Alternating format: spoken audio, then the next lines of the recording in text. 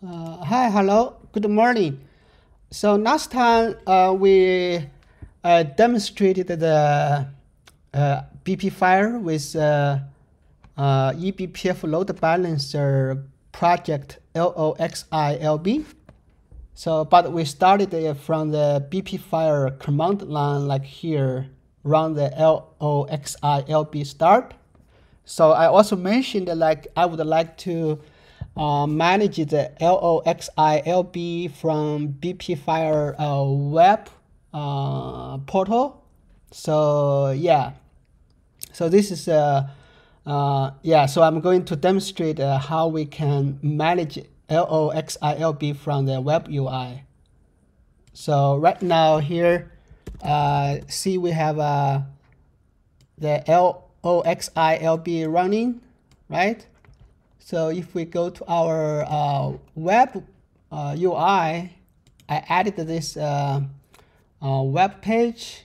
So right now it's enabled, so we can disable this LoxiLB. So we save, and then if we see there is no LoxiLB process running, right? So if we check if we have any LB configuration, you will see there is the collection failed because the LoxiLB is not running. Okay, so let's start the LoxiLB load balancer again from the web UI. Save.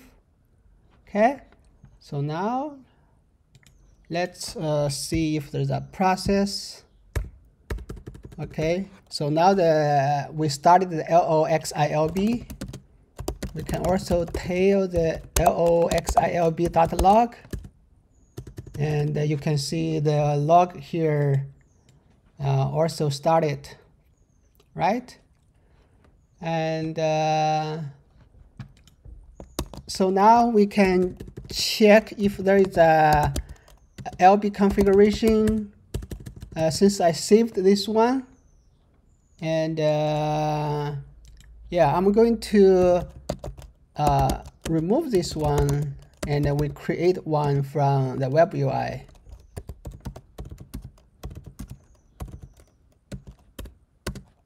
TCP equal 80. Okay, so we deleted this existing LB configuration. So now let's go to the web UI. So I arranged the web UI with BPFire centric menu. So here is a enable load balancer. The next one is load balancer configuration. So let's come here. Now we don't have any just sure we don't have we don't have any LB configuration. So now let's add one from the web UI.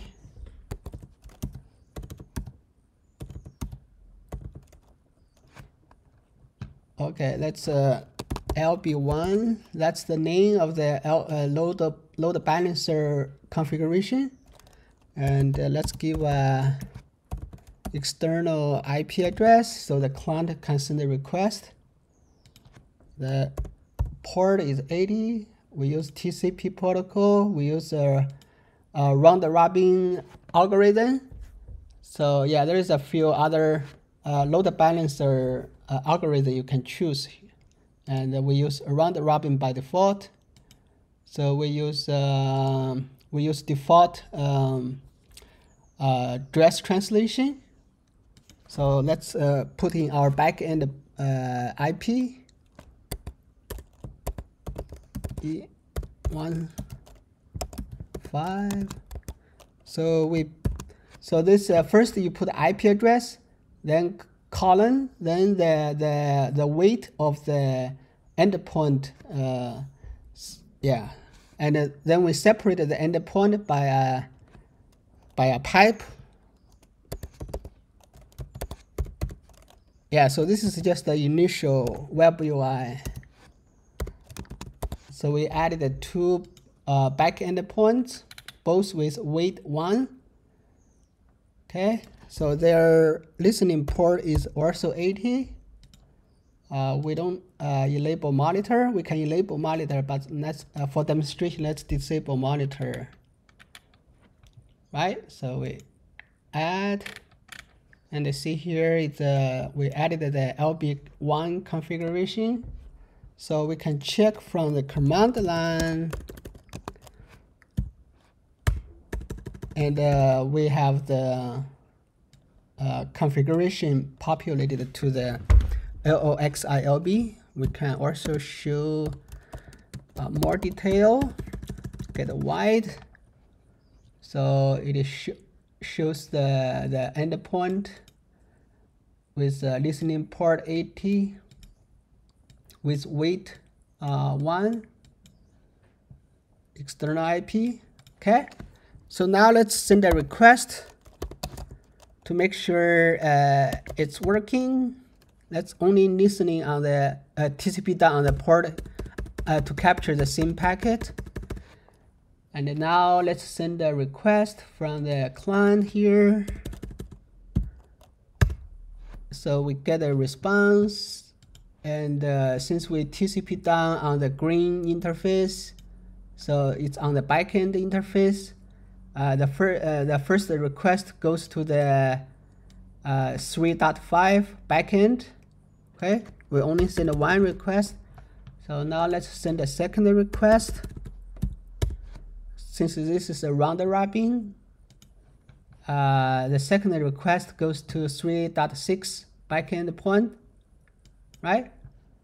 So we can see here we can use this simple WebUI to add the load balance configuration, and yeah, so we can say change the algorithm to hash. Oh, let's this is the edit button here, and since we want to change the existing configuration, let's use hash or persist. Yeah, we want to persist to one client IP, one backend. Let's update. So now the algorithm is changed to persist. Let's check if the configuration is changed. Yeah, so it's changed to persist. Okay, let's run TCP down again. And since we are sending requests from same client IP, so it should persist to only one backend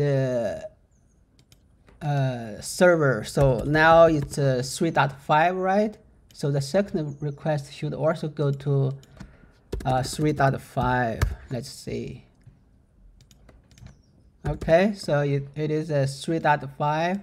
So the persist algorithm works, right? Yeah.